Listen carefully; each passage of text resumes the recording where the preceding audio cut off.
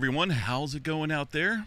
Welcome back here to a weekend. Saturday, November 1st, 2025 is the date, 12:21 p.m. California time here. Latest activity on the earthquake 3D globe shows looks like a little 1.7, also a little 1.1 into the California region.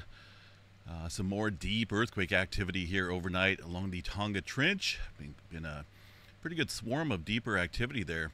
Also, a quite noticeable uptick here across the western area of the Pacific Plate and the adjacent plate here, the roughly about the southwestern edge of the Filipino Plate, seen a pretty decent amount of earthquake activity here lighten up so far today. Of course, the earthquakes that are newer, recent ones, are going to be in the white circles. The older ones here in the red, darker circles. And take a look across this area. Just a cluster of earthquake activity here today. Turkey area still swarming like crazy.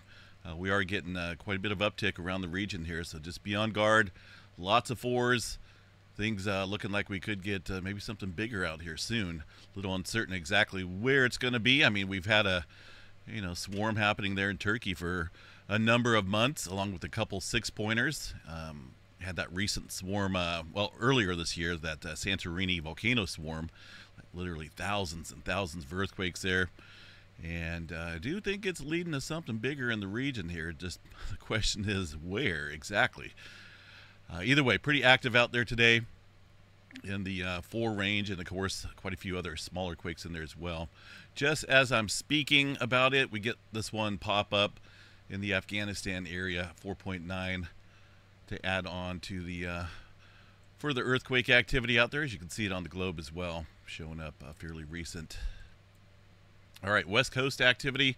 Not a whole lot going on there through the Washington and Oregon area. It is the weekend, and for the most part, the quakes will go unreported out here unless it's above a certain threshold. And for the most part, it's normally about 2.5 and above. Occasionally, they'll throw some smaller quakes in here, but yeah, it's not completely absent like that.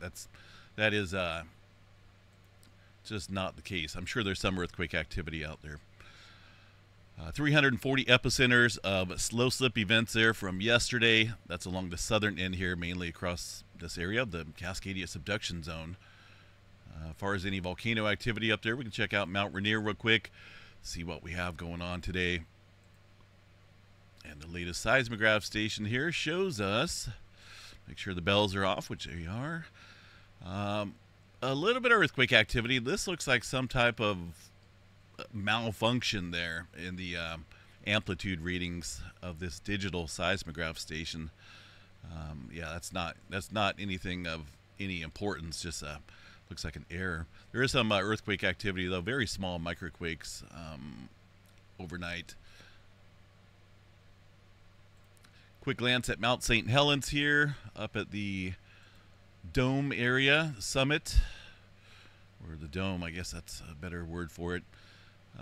Some smaller quake activity. There's one for sure. These look like maybe some either deeper events underneath the area or something happening away from the region. Either way, a little bit of noise showing up here on the seismograph station. I don't know if it's windy up there or not. Let's see what we got. I know we got another system coming in. That could be some wind movement. It does, and it will show up on the graphs. Oh yeah, look at that. So that's what we're seeing here. A lot of noise in the last few hours because of the heavy-duty wind coming into the Pacific Northwest. Some of those gusts up there looks like around Mount Rainier, 50. It may even be higher than that. Maybe getting some 60-mile-per-hour gusts up there across the extreme elevated regions. California, Northern California, just one earthquake down here at the southern end of the Cascadia from this morning, 1.5. Bay Area, San Francisco, a couple smaller quakes, really nothing big going on there for now. Southern California, and in fact the West Coast, nothing above 2.5. All smaller microquake activity out here for now.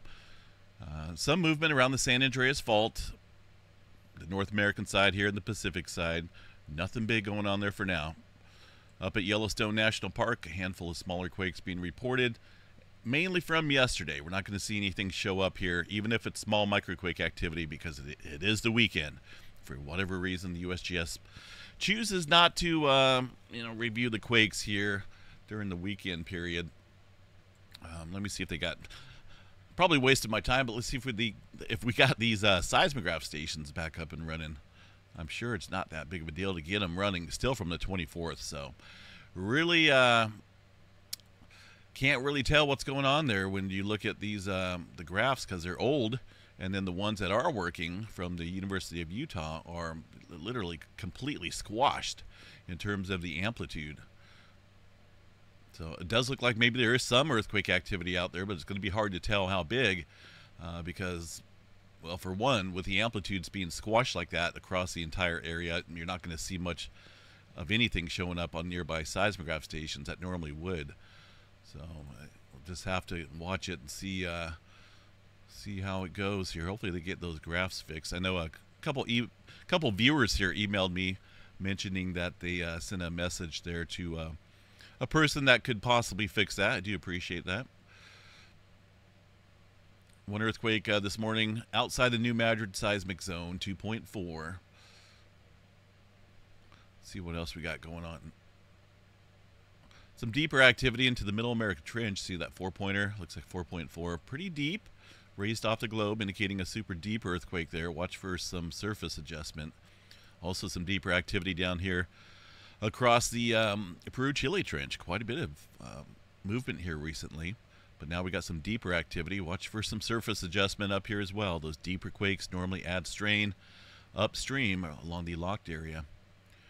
A couple earthquakes from yesterday down across the South Sandwich Trench. Nothing going on here today across the Atlantic. But, man, do we have a cluster going on over here around the Mediterranean, Middle East area. Just watch this area closely. It's really ramping up here today. It does look like, possibly we could see something bigger brewing out there. I believe it is brewing. Like I said, the question is where. Pretty good cluster going on here across the Java Trench and the Indonesia area as well. Japan pretty active northward here along the Kuril-Kamchatka Trench. Even down there across New Zealand, some activity there from yesterday. But it seems like ever since we had that 5.9 here, and I think that is that about ready to drop off? Yeah, another hour or so. Yeah, ever since we've seen that 5.9 from yesterday, really ramped things up north here, and that's the general movement of the stress when activity takes place out here along this area of the plate boundary. We normally watch for movement northward here. And that's definitely what we got today. Quite a bit of activity. Nothing, like I say, nothing big yet. What do we got for our largest magnitude here? That's going to be the one from yesterday, that 5.9 down south here that I was just talking about. Today so far, 5.0 after midnight in the Papua New Guinea region. Excuse me, not a big one. Watch for further movement, though. We're definitely we're on the move out here. As far as space weather activity goes, let's see what's going on here on the sun. Looks like we had a sea flare overnight. A couple sea flares here in the last couple days.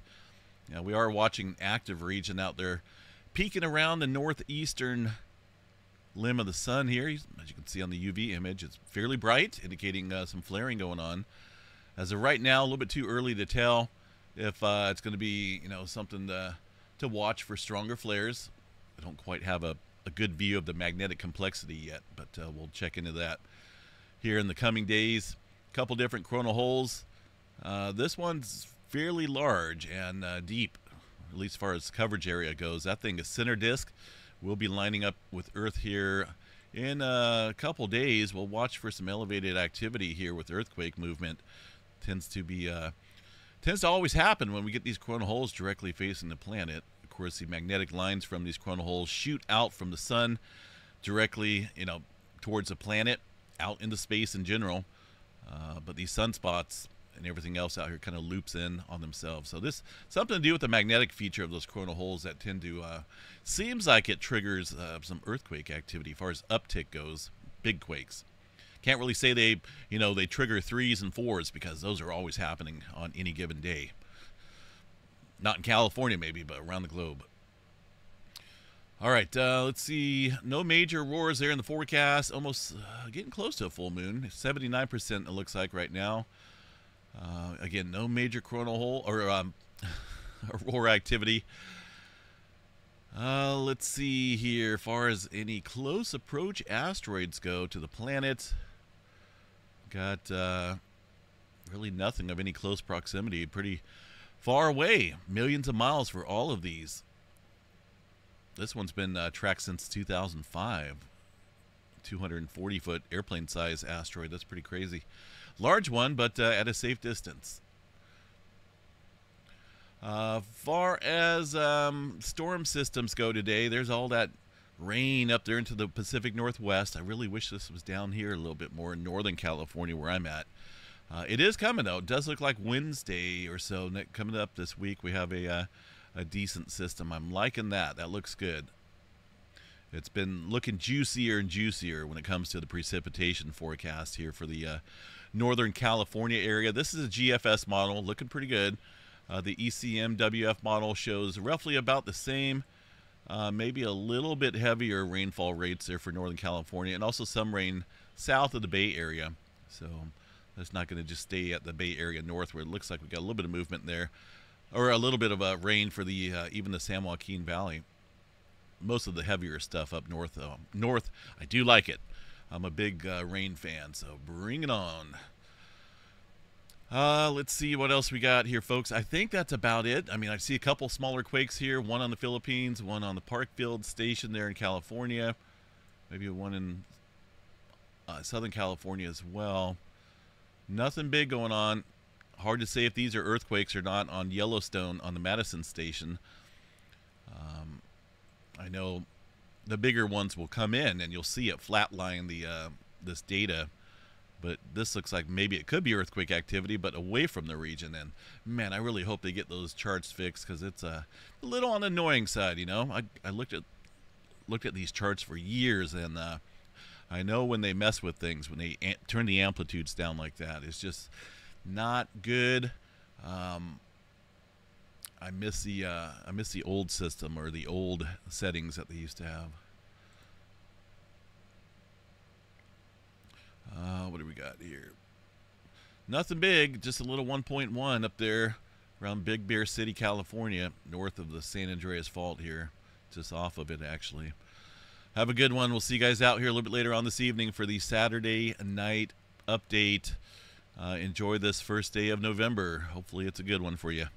Have a good one.